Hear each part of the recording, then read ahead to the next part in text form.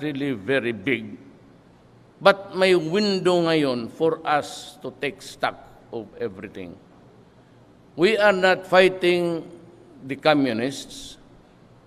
They have declared a truce. In return, I also ordered a ceasefire. But I was ahead by them at the beginning to show my good faith na talagang galing sa puso yung aking offer to talk peace. I unilaterally, very early on, ang problema nung pumunta ako sa mga ospital, especially doon sa AFP Medical Center, at tinamaan ng bulag na, kaya ko uminit yung, was it here? Dito.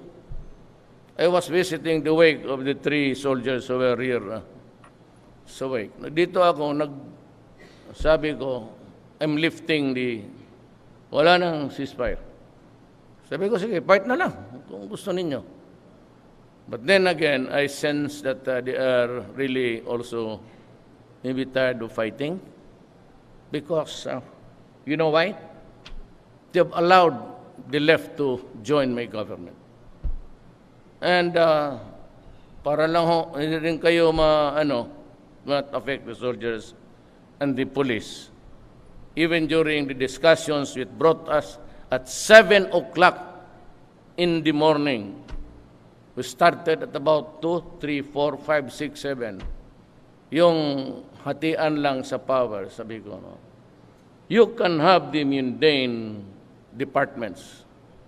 DSWD, education, everybody wants our children to be educated. You can have it, except the police and the military, and that includes the Polcom. Hindi talaga. I will not give you any position. It remains to be the commander-in-chief of whoever is the one elected by the Filipino people. Not to me personally, because ako passing lang po. After 6 years, kung aabot ako, pag hindi, sorry, si Lena na lang.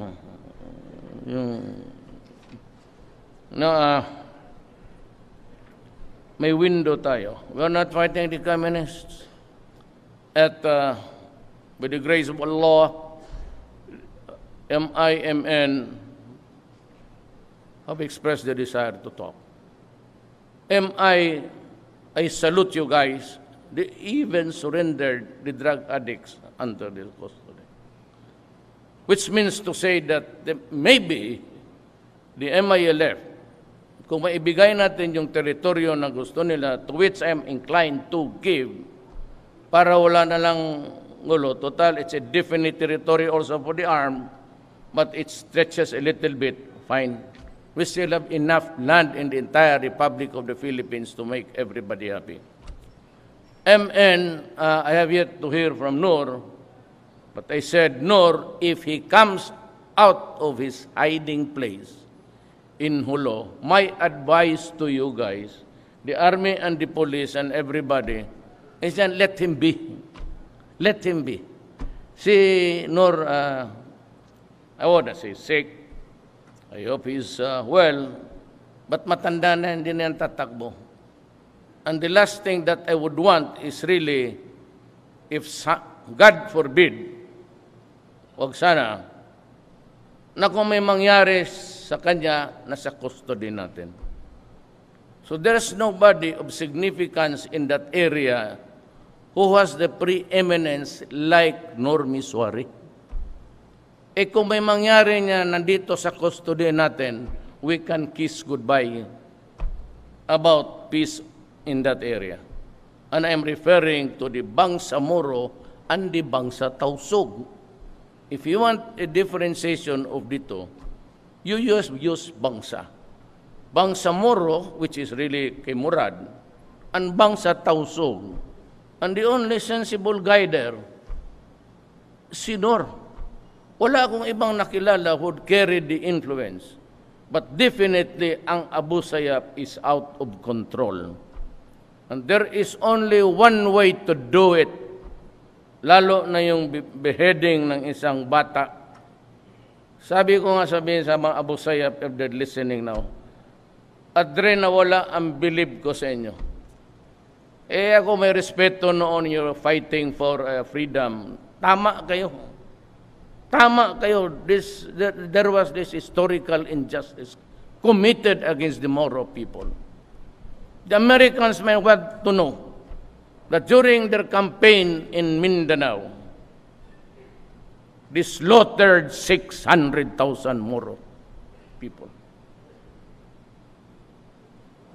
What is it to you now that you see 2 or 3 criminal shabu operators?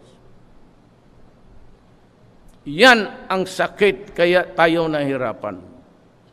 Una-una, bago dumating si Magellan, dala-dala niyang reliyon niya, Islam was already ahead. I do not say 1 century. I do not agree with the scholars because I found time to read the archives of Malaysia. Sa trading na, I would put it something like 70 years. Islam was ahead in Mindanao by 70 years. So kayong mga Abu Sayyaf noon, medyo sumasaludo ako. But when you began to slaughter people in front of the camera, and then now you killed an innocent boy, anak, nawawala ang respeto ko sa inyo. So my orders to the armed forces and to the police, destroy them. Destroy them because they are criminals. And we will never have peace in that area there. And even if you grant them autonomy and if they maintain to be bandits, we will never have peace in that land. So wala din tayong magawa sa useless yung ating peace talks. There's a segment of society in there, tausog, yakan, who want peace. And here you are slaughtering people as if they are chickens in front of the public. Sabi ko, wala ang respeto ko, nawala ang believe ko sa inyo. Kaya would not hesitate to order the armed forces of the Philippines, kill them. Destroy them. Destroy. Pati itong droga.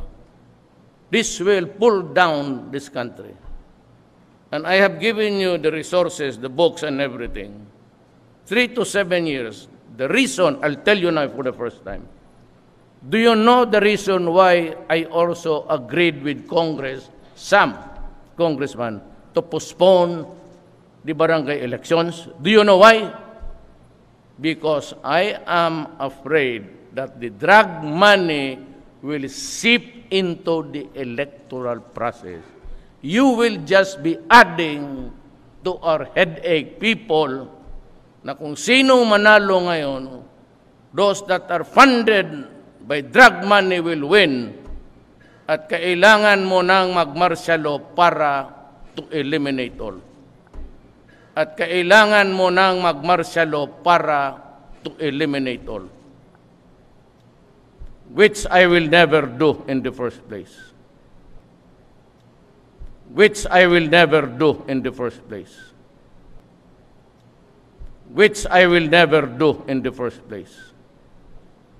Mahirapan na tuloy tayo. The reason why, of course, second is money. You have to spend billions. Di tulong mo na lang yan sa mga rehab.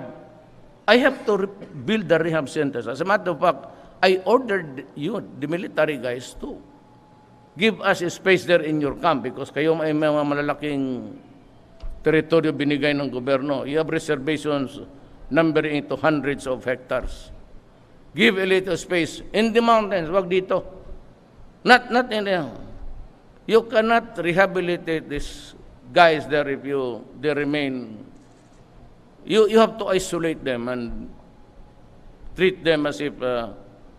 And for those that cannot be repaired, because as the forensics, Amerikano lang rin nagbigay sa atin yan that 6 to 1 months incessant use every day of shabu will shrink the brain of a person.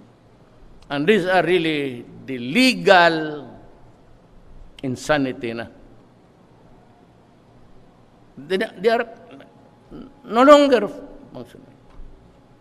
They become dysfunctional with a family that's maghiwalay lang. Alam ninyo yan. Marami yan. Naghiwalay na dahil sa droga. In the upper class, almost 90% pag nandroga, hiwalay na. Magsabi ka lang, in the upper class strata in the Philippines of 50,000, about 45,000 na sa droga yung mga asawa nila. Wala na. So, kawawa yung bata, kawawa yung pamilya. And itong mga human rights, just what they say, hindi nila binilang yung namatay noong hindi pa ako presidente. At yung mga bata na nirape. At yung mga bata na hinatsak. Mutilated because he's seeing the devil and he kills his father. Sabi ko, crime against humanity. In the first place, I'd like to be frank with you, are the humans. What is your definition of a human being? Tell me. Human rights. Use it properly in the right context, if you have the brains. Now, if your gray matter between the ears is melting, I cannot help you. Ganon ang tingin mo. So I have, mabutit na lang, I'm very sorry it took me time to talk to the ambassador of China. We were there. We were discussing for hours. Lahat na, China about Laos and what to say in the coming months. And you know, it always ends up with hindi naman lahat, there are so many contentious issues. And even just to agree on the things that we are agreeable, mahirapan na ako. Much more for the things that we disagree with.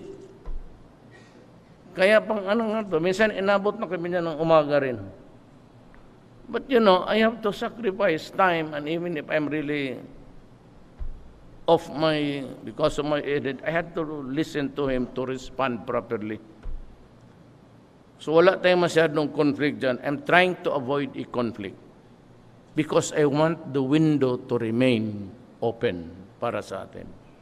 So wala na tayong away sa MN. Kung meron man sporadic, intermittent, but I said, kukunti lang yan. Not the lives really, but you know, in proportion to the dimensions of the conflict. Wala tayong NPA, MN is medyo silent, then MI has agreed to talk. So we have this time to concentrate on the front sa drug, pati doon sa extremism. So we have only two, and they are just a few. Kaya natin yan pulpugin. Totoo lang. If we unleash really the firepower of the armed forces, ang problema rin baka may, it will also inflame passions because pag may bata tinamaan.